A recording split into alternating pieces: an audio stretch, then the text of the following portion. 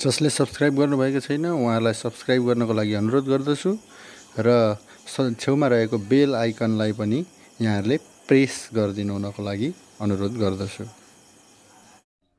साथीहरु, पहिले भिडियोमा भने जस्तै यहाँहरुको लागि अब म फन्डामेन्टल एनालाइसिस र टेक्निकल एनालाइसिसलाई कसरी एकुमुलेसन गरेर हेर्न सकिन्छ भन्ने टपिकमा प्रवेश गराउँदैछु। र साथीहरु, सबैभन्दा सुरुमा यहाँहरुले फन्डामेन्टल एनालाइसिस गर्दाखेरि हेर्नुपर्ने पार्ट भनेको पेड अप क्यापिटल। कुनै पनि कम्पनीको पेड अप क्यापिटलले त्यो कम्पनीको नम्बर अफ शेयर पनि डिटरमाइन गरेको हुन्छ।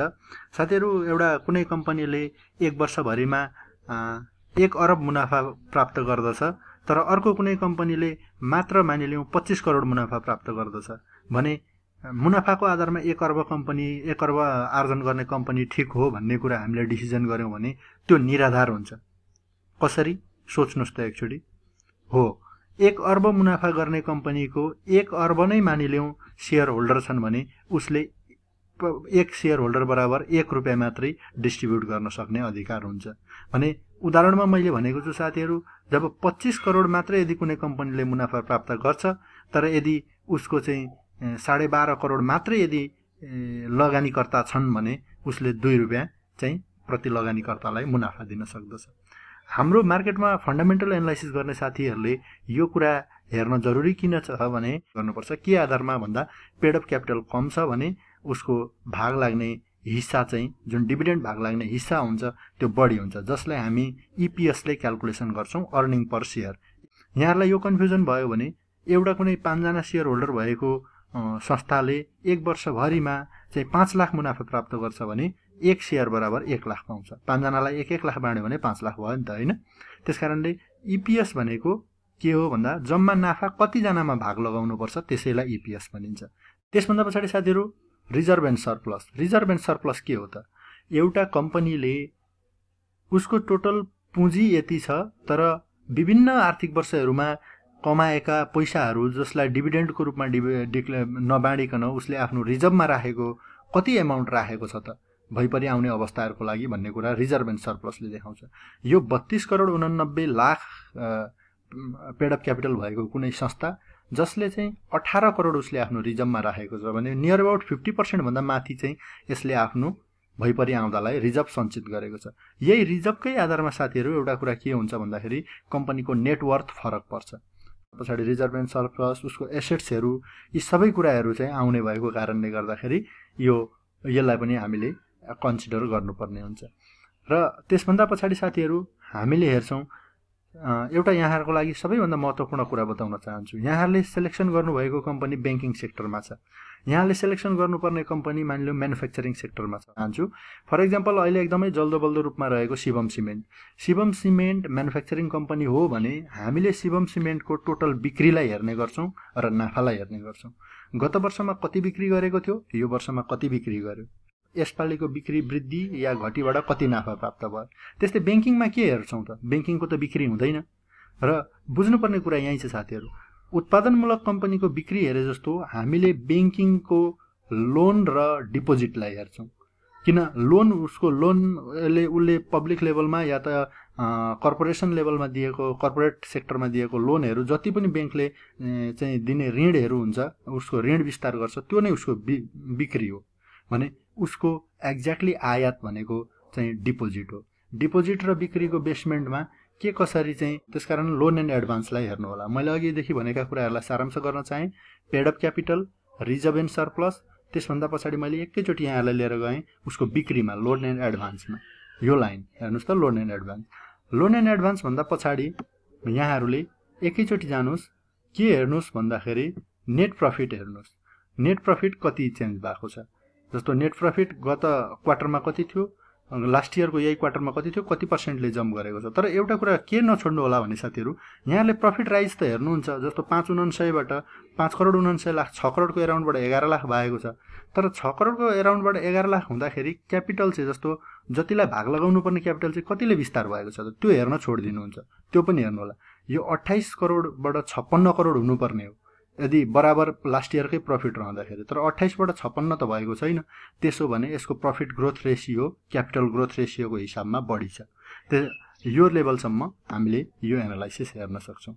भने साथीहरु नेट प्रॉफिट पनि हेर्नुभयो, पेड अप क्यापिटल पनि हेर्नुभयो, रिजर्भ एन्ड सरप्लस पनि हेर्नुभयो र बिक्री पनि हेर्नुभयो। जस्तो 437 को बिक्री यो भनेको लोनलाई नै हामी बिक्री मान्छौं, मैले भनिसकेको थियो। 4 अर्ब 37 करोडको 3 अर्बबाट 4 अर्ब 37 करोडको बिक्री गरेको छ भनेपछि यहाँहरुले हेर्नुपर्ने कुरा के हो भने 3 अर्बबाट 1 अर्ब 37 करोड चेन्ज हुँदा 437 हुन्छ। 1 अर्ब 37 करोड डिवाइड बाइ 3 गर्ने हो भने हामीले 30% भन्दा एबभको चाहिँ यसले बिजनेस ग्रोथ देखिन्छ।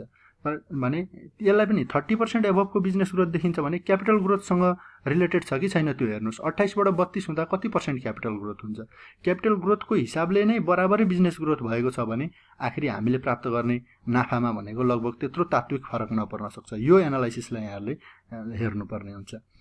भने यो नेट प्रॉफिट सम्म पनि हेरिसकेर यति एनालाइसिस गरिसकेपछि महत्त्वपूर्ण छोड्नै नहुने कुरा, हामी बैंकिङ सेक्टरमा छौं भने त्यहाँ सधैँ बैंकको ऋण डुब्न सक्ने सम्भावना हुन्छ। रेगुलेटरी बडीबाट सर्टेन यहाँहरुको चाहिँ एउटा प्रोभिजनिङ हुन्छ कि जस्तो यदि यति मात्रामा चाहिँ ब्याड डेट भयो भने डिभिडेन्ड बाँड्न नदिने, त्यसको लागि हामीले एनपीए अथवा एनपीएल हेर्नुपर्ने हुन्छ, नन परफर्मिङ लोन।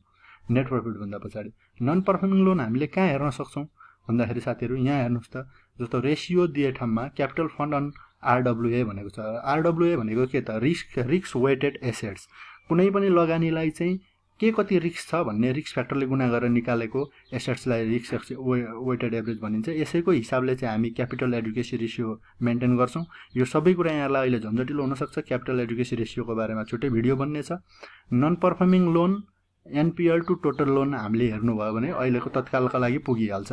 यसको लागि भनेको यहाँहरुले नन परफर्मिङ लोन भनेको 2% को अराउन्डमा यहाँले देख्न सक्नुहुन्छ। भने लास्ट इयर 1.39 मात्रै भएको जम्मा लोनको 1.39% चाहिँ डुब्ती ऋण भएको संस्था, अघिल्लो क्वार्टरमा 1.87 चाहिँ डुब्ती ऋण भएको संस्थाको अहिले 2.4% डुब्ती ऋण छ भनेपछि यसको बिग्रिरहेको ऋण चाहिँ बढिरहेको अवस्था देखिन्छ। यो कुरा यहाँहरुले एकदम एनालाइसिस गर्नुपर्ने हुन्छ। भने यो देखि बाहेक यहाँहरुले सजिलै एनालाइसिस गर्न सक्ने पार्टहरुमा भनेको प्रति शेयर आम्दानी तल दिएकै हुन्छ। एक शेयरले 45 रुपैयाँ अर्न गरेको छ। मूल्य आम्दानी अनुपात मूल्यको हिसाबले कति अनुमान दिन्छ भन्ने कुरा यसले देखाएको छ। भने प्रति शेयर नेटवर्थ एउटा कम्पनीको खास अहिले 100 को शेयरको कति भ्यालु छ त? सबै ड्यू डिलिजेन्स एनालाइसिस गर्दा भन्दा 100 को शेयर 157 रुपैयाँ चाहिँ नेटवर्थ छ कम्पनीको। भने प्रति शेयर कुल सम्पत्तिको मूल्य यहाँनेर दिइएको छ हैन। त्यसकारणले गर्दाखेरि तरलता अनुपातहरु जस्ता कुराहरु हेर्न सकिन्छ। भने साथीहरु यहाँलाई म एउटा कुरा के बताउन चाहन्छु भने यो 45.33% प्रति शेयर वार्षिकीकरण गरिएको प्रति शेयर आम्दानी छ। यहाँहरु यो मात्रै हेरेर कहिलेकाहीँ झुकिनुहुन्छ। यो सर्वसाधारण व्यक्ति भित्रले हेर्ने विषयको कुरा हो। यहाँलाई अलिकति म फरक हुन सिकाउँछु। यो प्रति शेयर आम्दानी 45 दिएको छ तर यसलाई जस्टिफाई यहाँहरुले गर्नुपर्ने जरुरी हुन्छ। यहाँ हेर्नुस्, जस्तो मैले यहाँ कम्पनी अहिलेसम्म यहाँहरुलाई देखाएको छैन। पेड अप क्यापिटल 3289 छ। तर अब म यहाँहरुलाई कम्पनी तर्फ प्रवेश गराउँदै छु। यो कम्पनी हो मेरो माइक्रो फाइनान्स भन्ने कम्पनी। यसमा धेरैवटा बैंक तथा वित्तीय संस्थाहरुको सहलगानी छ। म्यानेजमेन्ट बैंक तथा वित्तीय संस्थाहरुकै छ। तर त्यसको मतलब के भने मैले यहाँलाई जोड्न खोजेको कुरा के हो भने हामीले त्यो पार्टलाई पनि फन्डामेन्टल एनालाइसिसमा हेर्छौं तर त्यसलाई अलगै राखौं। पेड अप क्यापिटल 3289 हुँदा 45 रुपैयाँ अर्निङ पर शेयर अघि यहाँहरुले देख्नुभयो। तर भर्खरै यसले 1:1 राइट इस्यु गरिसकेको छ। इस्यु गरेको राइट क्लोज पनि भइसकेको छ। तर त्यो नेप्सेमा लिस्टिङ भइसकेको अवस्था भने छैन। भने नेप्सेमा लिस्टिङ नभएको त्यो शेयर अबको 1-2 महिना भित्रमा लिस्टिङ हुँदैछ भने यो 45 रुपैयाँ ईपीएस लाई अहिले हामीले भ्यालिड मान्न सकिदैन। यो डाटा निकाल्ने डेटमा 32 करोड 89 लाख पेड अप थियो, निकालेको एक्ज्याक्ट छ, ठीक छ। तर अब हामीले जोड्दा के गर्नुपर्छ भन्दा यसको 65 करोड भन्दा माथि पेड अप क्यापिटल भइसकेको हिसाबले हामीले यसलाई अहिले एनालाइसिस गर्दाखेरि 45 लाई सिधै आधी गरेर 22 ईपीएस क्याल्कुलेसन गर्नुपर्ने हुन्छ। र साथीहरु यहाँलाई एउटा कुरा अब देखाउन चाहन्छु म। यसको अर्निङ पर शेयर 22 छ। यसको प्राइस फ्याक्टर यहाँलाई यहाँ देखाउँछु। 522 रुपैयाँ छ आजको डेटमा। 522 हेर्नुस् त, एजन 627 को प्राइस हो। यो अस्ति बिहीबारको प्राइस 2019 627 मा 522 रुपैयाँ छ। अब पेड अप क्यापिटल कति? 65 करोड। 65 करोड कम्पनीको जस्तो ईपीएस 22 रुपैयाँ भएको कम्पनीको 522 रुपैयाँ प्राइस छ। यसैमा म यहाँहरुलाई अर्को एउटा कम्पनी देखाउन चाहन्छु जसको 481 रुपैयाँ प्राइस छ। यसको पेड अप क्यापिटल कति छ त? पेड अप क्यापिटल 34 करोड मात्रै छ।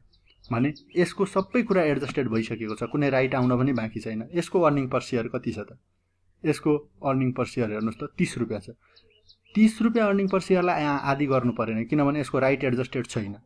भने राइट सेयर एडजस्ट गर्नुपर्ने, सबै एडजस्ट भइसकेको 30 रुपियाँ प्रति सेयर आम्दानी भएको कम्पनीको प्राइस 481 रुपियाँ छ भने प्रति सेयर आम्दानी जम्मा 22 रुपियाँ भएको र पेड अप क्यापिटल 65 करोड भइसकेको कम्पनीको चाहिँ प्राइस अहिले मार्केटमा 522 रुपियाँ छ। हो, यसलाई हामीले फन्डामेन्टल एनालाइसिसको दौरानमा के भन्न सक्छौँ भने यसलाई हामी ओभर भ्याल्युड र अन्डर भ्याल्युडमा चाहिँ एनालाइसिस गर्न सक्छौँ। कम्पेरेटिभली यो कम्पनी अथवा नेरुडी लघुवित्त भन्दा मेरो माइक्रो फाइनान्स ओभर भ्याल्युड छ भन्न सकिन्छ। भने यहाँले त्यही रेसियोमा आउने त्यस्तै किसिमको कम्पनी त्योभन्दा निकै कम भ्यालुमा पाइराख्नु भएको छ भने अन्डर भ्याल्युड स्टक चुज गर्नुपर्ने हुन्छ, जहाँ घट्दा घट्ने सम्भावना एकदमै कम हुन्छ भने बढ्दा बढ्ने सम्भावना पनि एकदमै बढी हुन्छ। त्यसकारणले प्रफिट बढी बुक गर्न सकिन्छ।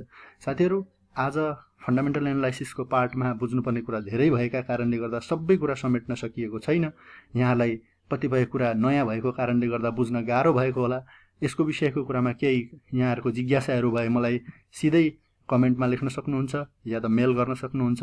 म मेल आइडी डिस्क्रिप्सनमा यहाँहरूलाई राखिदिएको हुन्छु र आगामी दिनमा केही कुरा यी फरक प्यारामिटरहरूको बारेमा अलग अलग भिडियो बन्नेछ मैले प्रतिबद्धता गरिसकेको छु। त्यसकारणले गर्दा सेयर टेक नेपाललाई सब्सक्राइब र यस्ता भिडियोहरूलाई सेयर, लाइक र बेल आइकन दबाउनको लागि कन्जुस्याइ नगरिदिनु होला भन्दै बिदा चाहन्छु। धन्यवाद।